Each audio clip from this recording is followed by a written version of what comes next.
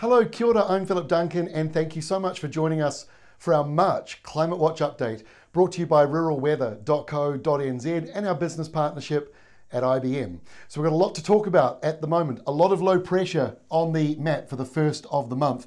A big storm down here in the Southern Ocean. That's a sign of autumn starting to wake up. It's producing these sort of colder changes to the lower parts of Australia and New Zealand almost once a week now. Up in the tropics, very active at the moment. Although La Nina is fading away, it is still technically with us, probably for another couple more weeks, and then it's likely to be finally gone. But it's helping to produce these storms like Cyclone Judy that you can see up there on the map. And we've also got this other low pressure system that drove in some extra rain to Gisborne and Hawke's Bay for the end of February, causing more slips and flooding. The good news is it is finally on its way out. So there's quite a lot going on, including some big high pressure coming out of the Indian Ocean, which is actually going to be part of the driving force or controlling force for this storm, keeping it away from the New Zealand area. So let's take a look at La Nina. Where are we at? This is from the Bureau of Meteorology, showing where we've been, hovering around this La Nina event, and now coming back out really into sort of a more neutral area. Neutral just basically means we don't have a big climate driver. We don't have something that's sort of pushing a pattern onto us. It's a lot more chaotic. You can still have tropical cyclones, but you can also get, a southern blast from Antarctica. It's just a bit messier. So that is what we're going to likely see as we go through autumn to the start of winter. But it is worth noting, even though these lines all indicate that you're going into El Nino, it's worth noting that the Bureau of Meteorology, who produced this graphic, say that at this time of the year, the accuracy further long range isn't there as much. So don't take it quite so seriously. It's not quite as accurate as it might be appearing, but that's worth noting. But the computer data that we look at from IBM also suggests that as we go through this year, there is a drier weather pattern coming into the North Island of New Zealand, and perhaps a return to wetter weather for the west coast, more westerlies and that sort of thing. So let's take a look at the international model of models. Got Australia in here, Europe, Japan, all the others lining up. So these are the big players out there. And so as you can see, for the month of March, they're still leaning onto that La Nina side. Certainly pulling back, but it's still on the La Nina side. Let's switch over to April, and now you notice them, it's leaning more towards the El Nino side. But it's still in this neutral area. Not a lot of difference between that shift as far as our weather conditions are concerned, but it just shows you that perhaps the trajectory is that we're heading off towards an El Nino pattern, which tends to produce more high pressure zones in the Tasman, and that encourages more west to southwest winds over the New Zealand area.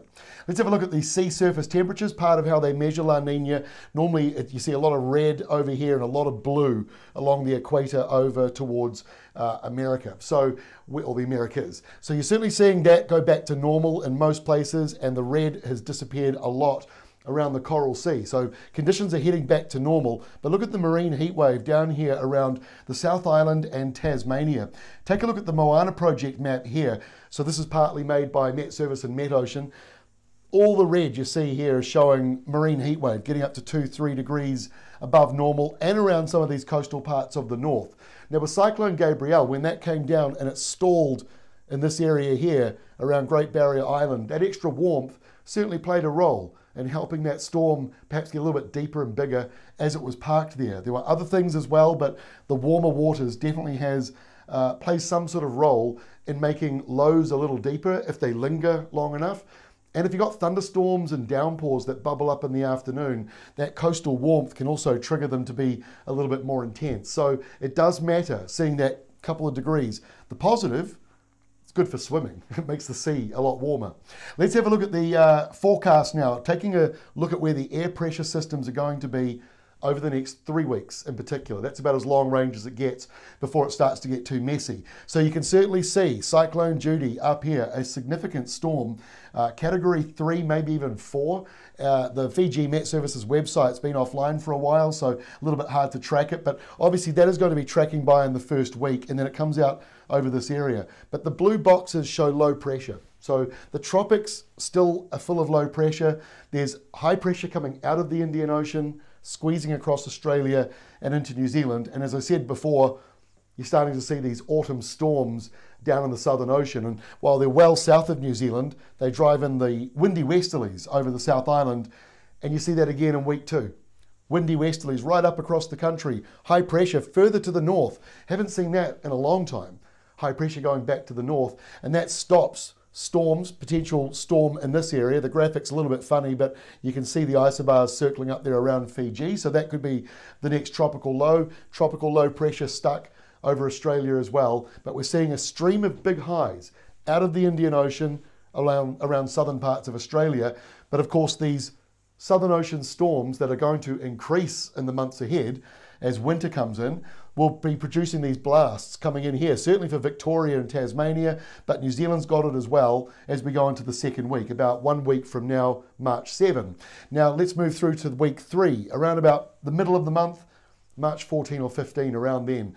You can see high pressure coming into the New Zealand area with southerlies on this side and low pressure all over here. So that could be a former cyclone or just a weak low pressure system, but either way, low pressure all up here in the tropics, another low right there, and dropping down. So that means that there's still the chance of getting a tropical cyclone or tropical low pressure coming down into the North Island. It still looks as though that's a possibility, but there's also plenty of high pressure still coming in. So it's going to be, I think, a little bit more even as we go through the next few weeks, not quite as intense as it's been.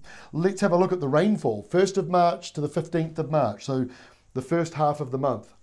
Heavy rain returning to the west coast. You're talking about 200 to 300 millimetres over there, which is fairly normal actually. Take a look at the flood zones of the eastern North Island and the upper North Island. Northland, only a couple of millimetres coming for you. Further down around Hawke's Bay, Gisborne, in that 15 to 25 millimetre mark. So again, that's nothing too much to worry about. So that's good news. In the south, I know you need rain down here in Southland. You've got a little bit, maybe up to 40 millimetres still to come through.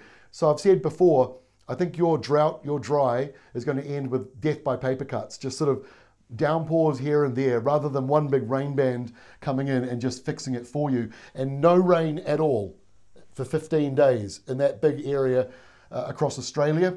Let's have a closer up look to New Zealand. You can certainly see that heavy rain on the west coast. Further north in the more populated areas, Hokitika, Greymouth, Westport, for example, and a bit of spillover into the Nelson region. We don't talk a lot about Nelson and Marlborough. We do get a few complaints about that, but that's because your weather is very quiet. There's not a lot to talk about a lot of the time. You'll also notice a little area here around the Kapiti Coast, Horowhenua area, potentially getting over 60 millimetres with some downpours there, most likely connected to this west coast rain coming through Cook Strait. Wellington, not as wet. Wellington's only about 20 millimetres in that area. So that's the forecast for rainfall for the next couple of weeks. Let's go a little bit longer range now with IBM. Keeping it simple, here is the month of March. So what you're seeing is in the green shading, it is suggesting that still rainfall will be above normal, slightly. Not necessarily huge for everybody, and perhaps leaning a little bit wetter again in this northeastern corner in the very north there, and to some degree in the South Island. But even with all that rain returning to the west coast, potentially still a little bit drier than average there, and remaining drier than normal in the lower part of New Zealand. We're not talking necessarily extremely dry, but just leaning a bit drier than usual. That's the month of March. Let's take a look at the next 3 months, the season of autumn.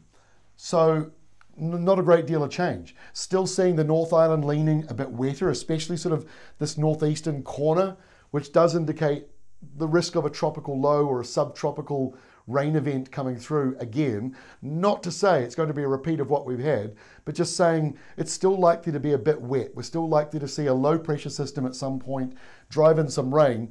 The good news is for the first sort of 10 days of March, it does look fairly dry around these areas. And down here in the south, yeah, it does look as though you may not get sort of a huge rain event coming through to fix the dry. Now that's autumn. Let's zip through now, July to September, the end of winter and the start of spring. IBM have now given us these extra long-range maps. Now, take it with a grain of salt, don't lock it in totally, but it does give you a bit of an understanding that as we get towards the end of winter and going in towards spring, we're seeing conditions dry out a lot more around the country. That's the projection. Below normal rainfall, really across the South Island and a big chunk of the North Island. Looks normal up there in the far north and the northern half of Northland.